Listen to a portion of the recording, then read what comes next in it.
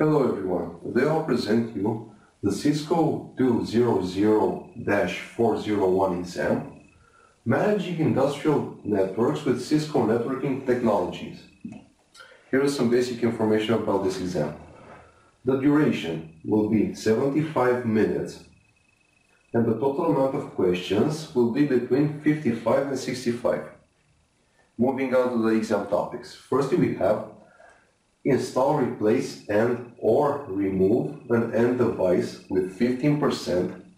Moving on to install, replace, and or remove an infrastructure device with 23%.